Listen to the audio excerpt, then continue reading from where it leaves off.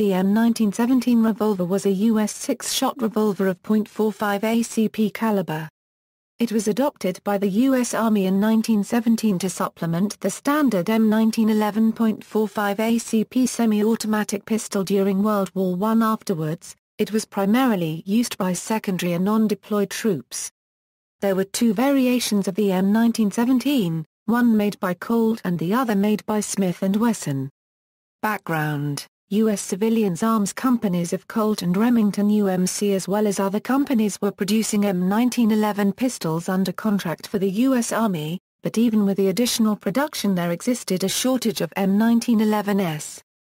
The interim solution was to ask the two major American producers of revolvers to adapt their heavy-frame civilian revolvers to the standard .45 ACP pistol cartridge. Both companies' revolvers utilized half-moon clips to extract the rimless .45 ACP cartridges. Smith & Wesson invented and patented the half-moon clip, but at the request of the Army allowed Colt to also use the design free of charge in their own version of the M1917 Revolver. Colt M1917 Revolver Colt had until recently produced a revolver for the U.S. Army called the M1909, a version of their heavy-frame, .45 caliber, new service model in .45 long Colt to supplement and replace a range of 1890s-era .38 caliber Colt and Smith & Wesson revolvers that had demonstrated inadequate stopping power during the Philippine-American War. The Colt M1917 Revolver was essentially the same as the M1909 with a cylinder board to take the .45 ACP cartridge and the half-moon clips to hold the rimless cartridges in position. In early Colt production revolvers, attempting to fire the .45 ACP without the half-moon clips was unreliable at best, as the cartridge could slip forward into the cylinder and away from the firing pin. Later production Colt M1917 revolvers had head spacing machined into the cylinder chambers, just as the Smith & Wesson M1917 revolvers had from the start. Newer Colt production could be fired without the half-moon clips, but the empty cartridge cases had to be ejected with a device such as a cleaning rod or pencil, as the cylinder extractor and ejector would pass over the edge of the rimless cartridges. Smith & Wesson M1917 Revolver The Smith & Wesson Model 1917 was essentially an adaptation of that company's second model .44 hand ejector, chambered instead for .45 ACP, employing a shortened cylinder allowing for use of half-moon clips, and a lanyard ring on the butt of the frame. Smith & Wesson had recently produced the hand ejector, which uses their heavy .44 caliber frame, for the British Army and .455 Webley caliber due to shortages in British production facilities of standard-issue Webley Mk6 top-break revolvers. The S&W M1917 is distinguishable from the Colt M1917 in that the S&W cylinder had a shoulder machined into it to permit rimless .45 ACP cartridges to headspace on the case mouth.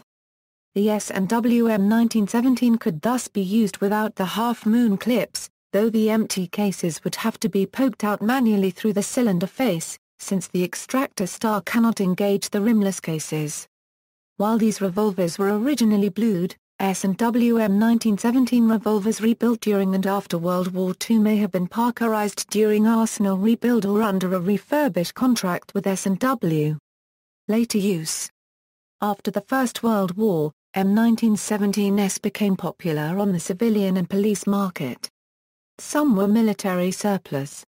Others were newly manufactured. Smith & Wesson kept their version in production, for civilian and police sales, until they replaced it with their Model 1950 target. Many civilian shooters disliked using half-moon clips. Loading and unloading the clips is tedious but obviates refilling the chamber with single rounds. Bent clips can cushion the firing pin strike and cause ignition problems. For these reasons, in 1920, the Peters Ammunition Company introduced the .45 auto rim. This rimmed version of the .45 ACP allowed both versions of the Model 1917 revolver to fire reliably without the clips. In the late 1950s and 1960s, the Colt and Smith & Wesson 1917 were available through mail-order companies at bargain prices. The military service of the M1917 did not end with the First World War. In 1937, Brazil ordered 25,000 Smith & Wesson M1917s for their military. Now out of service, surplus examples can be identified by the large Brazilian crest stamped on their side plates. They are sometimes referred to as the M1937 or the Brazilian contract M1917. The Brazilian model had an altered rear sight, and most were fitted with commercial-style checkered grips, though some utilized smooth grips left over from the United States contract.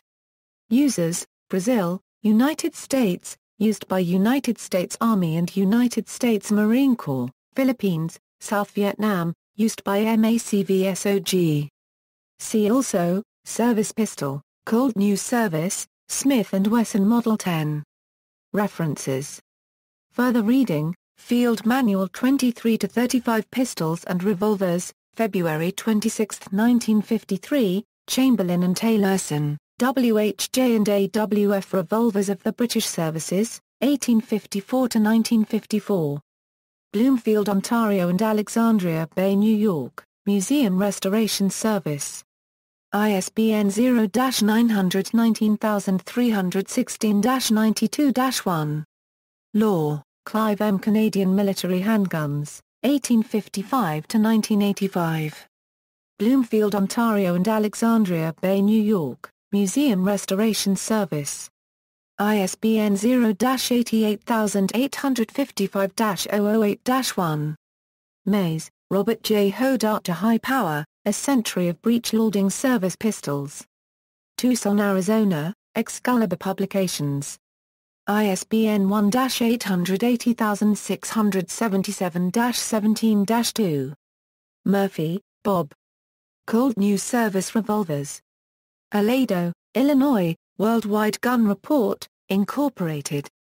Phillips and Cloncher, Roger F.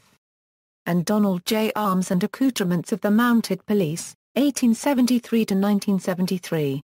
Bloomfield, Ontario and Alexandria Bay, New York, Museum Restoration Service. ISBN 0-919316-84-0. Smith, W.H.B., 1943 Basic Manual of Military Small Arms. Stackpole Books, Harrisburg, Pennsylvania, 1979. ISBN 0-8117-1699-6, Spear Reloading Manual No. 3, Lewiston, ID Spear Products Incorporated 1959, Taylor, Chuck, The .45 Auto Rim, Guns Magazine, September 2000, Venturino, Mike WWI Classic Returns, Guns Magazine December 2007, San Diego, Publishers Development Corporation 2007.